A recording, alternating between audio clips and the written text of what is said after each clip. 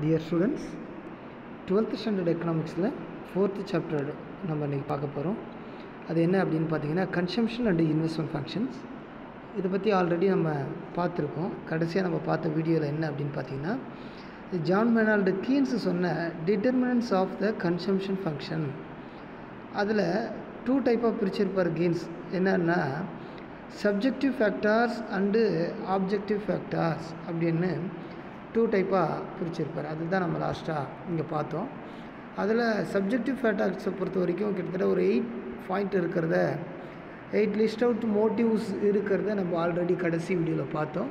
இது அதுக்கு அடுத்தது பார்த்திங்கன்னா இப்போ இருக்கிறது ஆப்ஜெக்டிவ் ஃபேக்டர்ஸ். ஆப்ஜெக்டிவ் ஃபேக்டர்ஸை பொறுத்த வரைக்கும் கிட்டத்தட்ட அங்கே ஒரு 9 டைப் இருக்குது.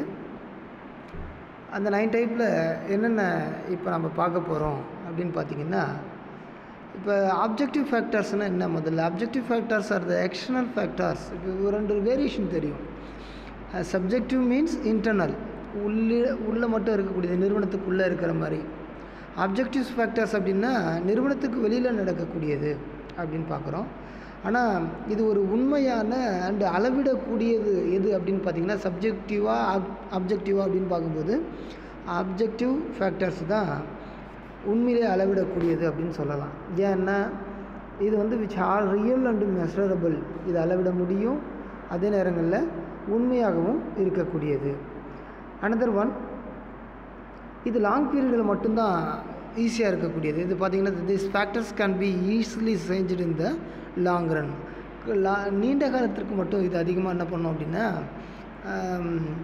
நீண்ட காலத்திற்கு சூட்டபுளாக இருக்கக்கூடியது. இப்போ பாருங்களேன், சப்ஜெக்டிவ் அப்படின்னாக்கா ஷார்ட் பீரியடுக்கு, ஆப்ஜெக்டிவ் அப்படின்னாக்கா லாங் பீரியடுக்கு இருக்கக்கூடியது. அப்போ இதனுடைய மெயின் அப்ஜெக்டிவ் ஃபேக்டர்ஸ் இன்ஃப்ளூயன்ஸ் இந்த கன்சம்ஷன் ஃபங்க்ஷன் என்ன அப்படின்றத இப்போ நம்ம பார்க்கலாம். சரியா? அதில் ஃபஸ்ட்டு இன்கம் டிஸ்ட்ரிபியூஷன்.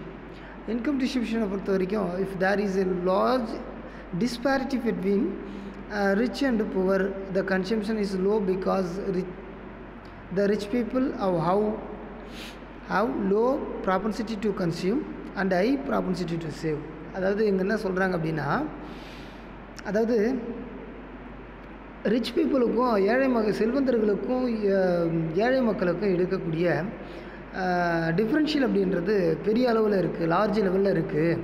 இந்த லார்ஜ் லெவலில் இருக்கிறதுனால என்ன ஆகும் அப்படின்னு பார்த்தீங்கன்னாக்கா ரிச் பீப்புள் வந்து பெரும்பாலும் கன்சம்ஷன் லோ லெவலில் வச்சுருப்பாங்க.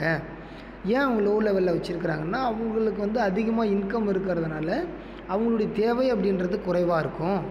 ஆனால் புவர் பீப்புளுக்கு அப்படி இருக்காது. அவங்க என்ன பண்ணுவாங்க அப்படின்னா தேவை எப்பயுமே அவங்களுக்கு அதிகமாக இருக்கும் அப்படின்றத சொல்லுவாங்க. அப்போ இந்த இடத்துல டிஸ்பாரிட்டி அப்படின்றது ரிச் பீப்புளுக்கும் புவர் பீப்புளுக்கும் இருக்குது அப்படின்றத சொல்கிறாங்க. இப்போ உதாரணத்துக்கு சொல்லணுன்னா ரிச் பீப்புளை பொறுத்த வரைக்கும் லோ ப்ராபன்சிட்டி டு கன்சியூம். அவங்கள பொறுத்த வரைக்கும் என்ன பண்ணுவாங்கன்னா குறைவான கன்சம்ஷன் மட்டும்தான் இருக்கும்.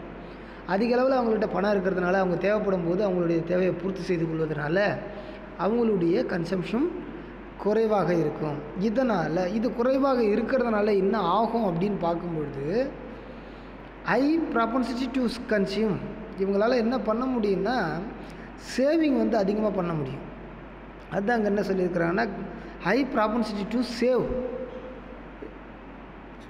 லோ லெவலில் கன்சியூம் இருக்கிறதுனால புவர் பீப்புளுக்கு இல்லை, ரிச் பீப்புளுக்கு சொல்கிறோம்.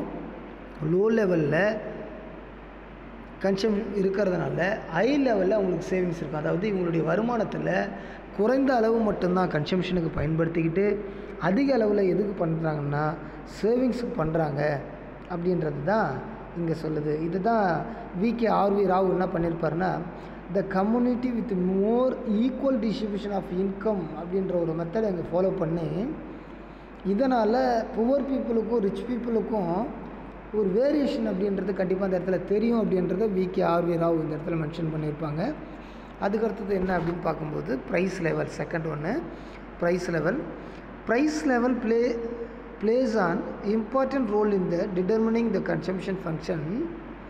When the price falls, real income goes up, people will consume more and propensity to save the society increases. இங்கே என்னென்னா விலை எப்படி இருக்கணும், விலையினுடைய அளவு எப்படி இருக்கணும் அப்படின்னு பார்த்திங்கும்போது விலை குறையும் பொழுது மக்களுடைய உண்மையான வருமானம் என்ன பண்ணணும்னா அதிகரிக்க செய்யும். அப்போ மக்களுடைய உண்மையான வருமானம் அதிகரித்தால் இவங்களுடைய வாங்கும் சக்தி அப்படின்னு சொல்லக்கூடிய பீப்புள் வில் கன்சம்ஷன் மோர், அதாவது இவங்களுடைய நுகர்வு அதிகரிக்கும். ஏன்னா வருமானம் அதிகமாக இருக்கிறதுனால நுகர்வும் அதிகரிக்கும். அதே நேரங்களில் சேவிங்ஸும் இன்க்ரீஸ் ஆகும். அதுக்கு காரணம் என்னன்னா ப்ரைஸ் லெவல் தான். அதனால தான் ப்ரைஸ் லெவல் பொறுத்த வரைக்கும் இதில் ஒரு இம்பார்ட்டன்ட் ரோலாக இருக்குது. எதில் அப்படின்னு பார்த்திங்கன்னா டிட்டர்மினிங் த கன்சம்ஷன் ஃபங்க்ஷனில் ஒரு இம்பார்ட்டன்ட் ரோலாக இருக்குது அப்படின்னு சொல்கிறாங்க. ஏன்னா ப்ரைஸ் லெவலை பொறுத்து தான் இந்த அளவுக்கு ப்ரைஸ் இருக்குது அப்படின்னா என்னுடைய வாங்கும் சக்தி அதிகமாக இருக்குது அப்படின்றது எனக்கு நல்லா தெரியும். அப்போ வருமானம் எனக்கு அதிகமாக இருந்தால் நான் அதிக அளவில் வாங்குவேன் அப்படின்றது தான் இங்கே சொல்கிறாங்க. அனதர் ஒன் பாயிண்ட் என்னென்னு பார்க்கும்போது வேஜ் லெவல். வேஜ் லெவல்னால் கூலியினுடைய அளவு. இந்த கூலியினுடைய அளவு கூட இந்த கன்சம்ஷன் ஃபங்க்ஷனில் ஒரு முக்கியமான ரோலாக இருக்குது. Wage level plays an important role in determining the consumption function and there is positive relationship between wage and consumption. ஆனால் என்ன விஷயம் நடக்குது அப்படின்னா வேஜுக்கும் கன்சம்ஷனுக்கும் ஒரு ரிலேஷன்ஷிப் இருக்குது. அது என்ன ரிலேஷன்ஷிப் அப்படின்னு பார்த்தீங்கன்னா positive relationship between veg and consumption அப்படின்னு சொல்கிறாங்க. அதாவது கூலி அதிகரித்தால் கன்சம்ஷனும் அதிகரிக்கும். இப்படி எடுத்துக்கங்களேன், என்னுடைய வருமானம் அதிகரித்தால் என்னுடைய நுகர்ச்சி செலவும் அதிகரிக்கும். என்னுடைய வருமானம் குறைந்தால், அதாவது என்னுடைய கூலி குறைந்தால் என்னுடைய கன்சம்ஷனும் குறையும். அதாவது நான் நுகர்வு செய்யக்கூடிய அந்த செலவு லெவலும் என்ன பண்ணும், குறையும். சப்போஸ் என்னுடைய செலவு அதிகரித்தால் என்னுடைய கூலி அதிகமாக இருக்குது அப்படின்றது தான் இது காட்டுது அப்படின்றது தான் அங்கே சொல்கிறாங்க. லாஸ்ட்டாக பார்த்தீங்கன்னா similar the effect with regard to the windfall gains. இது வந்து சில நிறுவனங்கள், அதாவது லாபம் தரும்பொழுது இது அதிகமாக கூலி கிடைக்கும், அப்போ கன்சம்ஷனும் அதிகமாகும் அப்படின்றத இந்த தேர்ட் பாயிண்டில் சொல்கிறாங்க. ஃபோர்த் ஒன் என்ன அப்படின்னு பார்க்கும்போது இன்ட்ரெஸ்ட் ரேட், அதாவது வட்டி விகிதம்.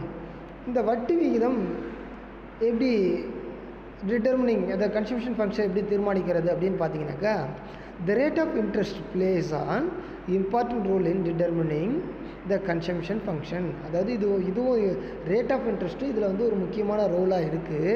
அது எப்படின்னு பார்த்தீங்கன்னா high rate of interest will encourage the people to save more money and reduce the consumption. அப்போ என்ன பண்ணுறாங்கன்னா வட்டி வீதம் அதிகரிக்கும் பொழுது தன்னுடைய பணத்தை அதிகமாக வட்டிக்கு விடணும்னு நினச்சிட்டு பீப்புள் என்ன பண்ணுவாங்க அப்படின்னா நம்ம செலவு செய்கிறத குறைச்சிக்குவோம், அதாவது கன்சம்ஷனை ரெடியூஸ் பண்ணிக்குவோம்.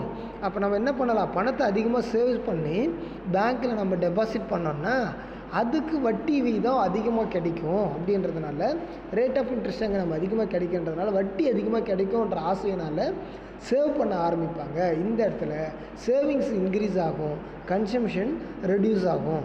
அப்போ நுகர்வு செலவை குறைச்சி மக்களுடைய வருமானத்தை ஒரு முக்கால்வாசி பகுதி சேவிங்ஸ்க்கு மட்டும் கொடுக்கலாம். அதுதான் ஒரு முக்கிய ரோலாக இந்த ரேட் ஆஃப் இன்ட்ரெஸ்ட் இருக்குது அப்படின்றத இங்கே சொல்கிறாங்க. அனதர் ஒன் என்னென்னு பார்த்தீங்கன்னா ஃபிஸ்கல் பாலிசி. ஃபிஸ்கல் பாலிசி பொறுத்த வரைக்கும் high rate of interest will be encourage people to the save மோர். அதாவது when government reduce the tax, government என்ன பண்ணுறாங்கன்னா டேக்ஸை ரெடியூஸ் பண்ணுறாங்க. அப்படி ரெடியூஸ் பண்ணும்போது டிஸ்போசபிள் இன்கம் ரைசஸ், செலவிடத்தகுந்த வருமானம் அதிகரிக்கும். இந்த செலவிடத்தகுந்த வருமானம் அதிகரிக்கும் பொழுது என்ன ஆகும் அப்படின்னா ப்ராபர்சிட்டி to consume of the community increases. அதாவது எனக்கு இந்த பொருட்கள் தான் நான் செலவு பண்ணணும் அப்படின்னு ஒரு குறிப்பிட்ட அளவில் நான் எடுத்து வச்சுருப்பேன் என்னுடைய வருமானம். ஏன்னா இது எப்படி சொல்கிறது, ஒரு நிறுவனத்தில் நான் வேலை செய்கிறேன், என்னுடைய வருமானம் இன்னும் வரல, அதாவது சேலரி வரல. ஆனால் வர்றதுக்கு முன்னாடி என்னுடைய செலவு இது தான் அப்படின்றத நான் முன்னாடியே தீர்மானம் பண்ணி வச்சுருப்பேன். இந்தந்த செலவுக்கு நான் ஒதுக்கணும் அப்படின்னு வச்சுருப்பேன். அப்போ இந்த செலவுக்கு நான் ஒதுக்கணும் அப்படின்னு ரெடி பண்ணி வச்சுருக்கும் பொழுது அப்போ என்னுடைய கன்சியூம் என்ன பண்ணணும்னா அதிகமாகும். இப்போ அதிகமாகும்பொழுது கவர்மெண்ட் இந்த டேக்ஸை ரெடியூஸ் பண்ணுறது எனக்கு இந்த இடத்துல யூஸ்ஃபுல்லாக இருக்கிறதா நான் இங்கே எடுத்துக்குவேன். அதே நேரங்களில் ப்ராக்ரெசிவ் டாக்ஸ் சிஸ்டம் அப்படின்ற ஒரு சிஸ்டம் அங்கே என்ன பண்ணுதுன்னா இன்க்ரீஸ் ஆகுது. அதை என்ன சொல்லுவோம் அப்படின்னா வளர்விகித வரி கொள்கை அப்படின்னு சொல்லுவோம். இது இன்க்ரீஸ் ஆகிறதுனால எனக்கு என்ன எனக்கு என்ன சொல்கிறது, அதாவது எனக்குன்னு சொல்கிறத விட புவர் பீப்புளுக்கு இது கொஞ்சம் ஃபேவராக இருக்கும். எதுன்னா வளர்விகித வரி கொள்கை அப்படின்றது புவர் பீப்புளுக்கு கொஞ்சம் ஃபேவராக இருக்கும். ஏன் ஃபேவராக இருக்கும் அப்படின்னு பார்த்தீங்க அப்படின்னா, இங்கே இருக்கக்கூடிய இன்கம்மை டிஸ்ட்ரிபியூஷன் பண்ணும்பொழுது அதை ஆல்ட்ரு பண்ணுவாங்க. ஆல்டரிங்